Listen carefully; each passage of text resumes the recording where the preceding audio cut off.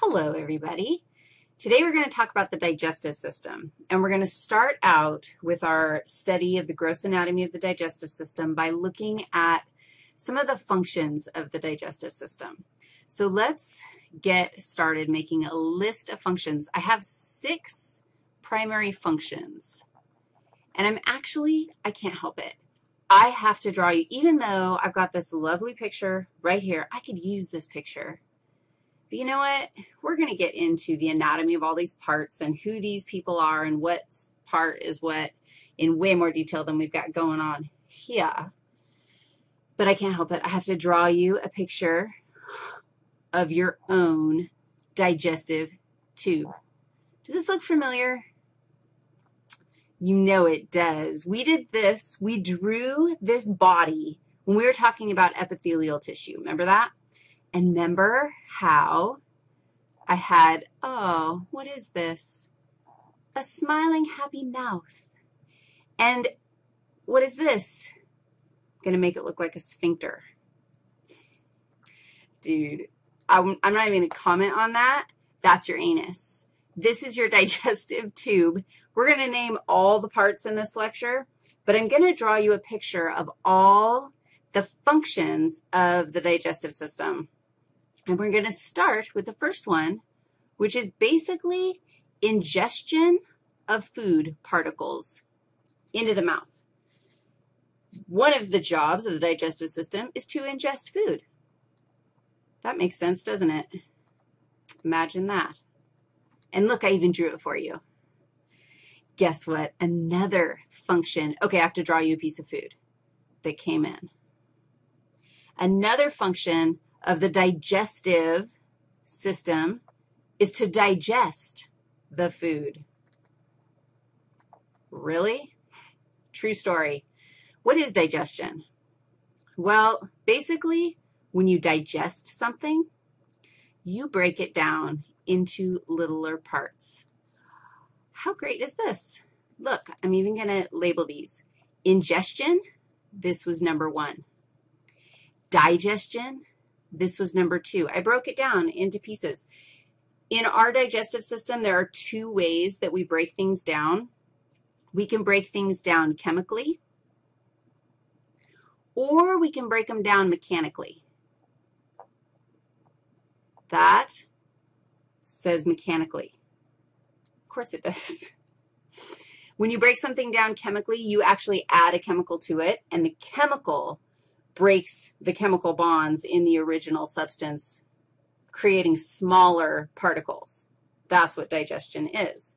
When you break something down mechanically, you actually apply a force to break the particles apart. The end result is exactly the same. You start out with a big particle, you end up with lots of little particles, which again is the definition of digestion. A third thing that happens in the digestive system, I'm going to draw it in a different color. The digestive system, the whole system, moves substances through it. So it's called motility. But basically, you're moving the particles through the GI tract. So look, I'm going to draw it like this. This is number 3. These particles move, and I'm going to try and make my little purple particles. They just move through the digestive tract. As we examine our entire system, we're going to see different parts of the tube, and we're going to name all those different parts of the tube. And we'll notice that different parts of the tube have different functions, like different things are happening in each of the parts, but we have to move the food through the tube in order to get from the start to the finish, which makes complete sense. Of course it does. We also have, I love this one. Another function is secretion. And it's probably a good idea. We're going to see secretion in lots of different scenarios. Secretion is when, like body cells, this is familiar to you, I know, epithelial cells lining the lumen of my digestive tube actually are producing substances digestive chemicals, mucus, other enzymes, even sometimes some waste products are actually secreted into the digestive tubing. But when a substance is moved from the inside of the body into the outside, into the tube, that process is secretion. Are some of these familiar? They're totally functions of epithelial tissue, which is what the tubing is lined with. All right, number 5. Why are we doing all, why? Digestive system, why? Because you're hungry. Your cute little cells are starving. And so another function of the digestive system is absorption. Again, hopefully familiar, because this is actually a function of the epithelial tissues themselves. So once you break down your chemicals, your food, it gets digested into smaller pieces. What is the point of breaking it into smaller pieces in the first place?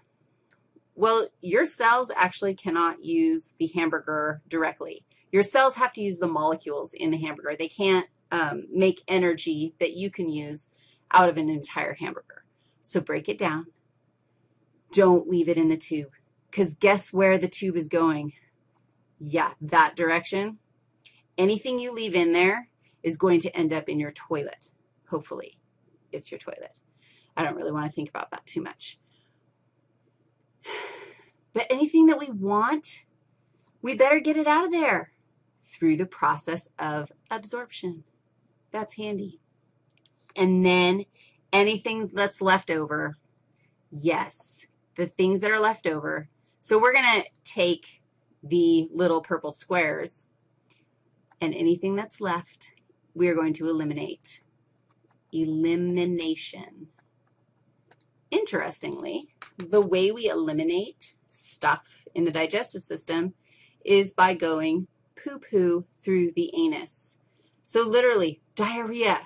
Diarrhea is awful because, and you can, it's a huge issue if you have diarrhea and you can't get it under control, because you actually are going to poop out all your nutrients. You're going to eliminate all of that stuff before you can absorb the good stuff. You can't absorb the water back in. You can't absorb the nutrients back in because you are pooping it out so fast that it is gone before you can absorb it. Those are all, that's a big picture overview of our functions of the digestive system. And now we're going to break down each individual part of our tube and talk about the unique features found in that part of the tube and some of the anatomical features and then some of the functions in each part.